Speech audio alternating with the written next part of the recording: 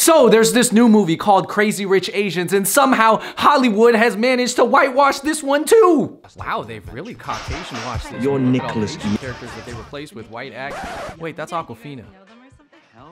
Nah, I'm just playing. I don't think there was much that they could do to flip that one since Asians, it's in the title. So if you guys haven't seen, there's this new trailer out for this movie called Crazy Rich Asians. It's by Warner Brothers. It's a big motion picture. It's based off a popular book and it's got people talking. You know, on our channel, we cover a lot of things Asian. So here's my take on why you should go watch the movie and also why you shouldn't. So the first reason why you should watch that movie is it's the first all Asian cast of a big movie in 25 years. And you know, to all the Asians who are used to being waiter number 3 or sexy little Asian girl number 2, I mean, this is a big deal. They put a $30 million budget behind it, so you know they didn't cheap out. It's got a successful Asian American director behind it, John M. Chu, who's also done these movies. And it's got a whole lot of funny Asian comedians in it, some of whom we know. So the second reason why you should watch this movie is because if it does well at the box office, then it's actually gonna open the doors for more Asians to be in movies. People need to see that our faces can draw the crowds and make money. Well, that experiment of giving Asians a movie didn't really work. Back to being martial artists and token Asians. And the third reason why you should probably watch this movie is because it does expand and go beyond the usual stereotypical Asian movie roles. There's eccentric elites, there's professors, there's royalties, there's boats, there's Asians, there's English. I mean, how many movies got all those elements in it? I mean, a lot of people, including a lot of Asians, didn't even know that there was an Asian country where English was their official language.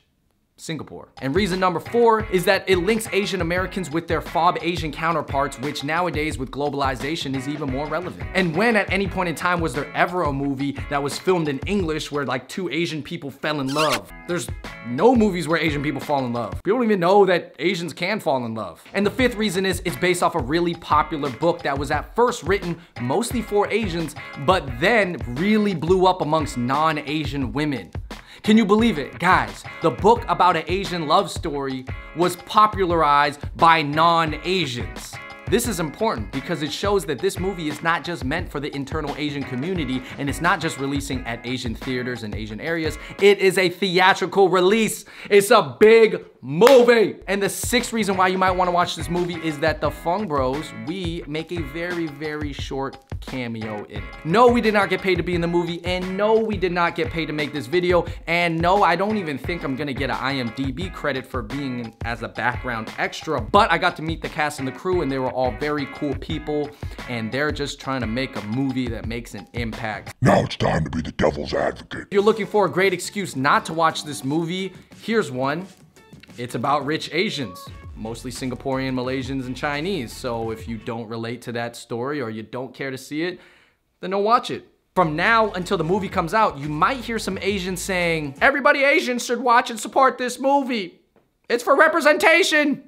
Ah! Nope, as you guys know, there are many different types of Asians from different backgrounds, and not everybody is gonna relate to this story or even wanna see it at all. Maybe you have a negative connotation about rich Asians. Maybe this movie changes your mind. Maybe it doesn't. I don't know. You just gotta decide for yourself. I think a lot of people might be surprised to hear me say this, but you do not have to support it just because there's a lot of Asians in the movie. I mean, listen, maybe you wanna go watch a movie more like Better Luck Tomorrow, Bang Bang, or Gook, or something about like basketball, or something a little bit more like conventionally American. I mean, listen, it's valid. All right.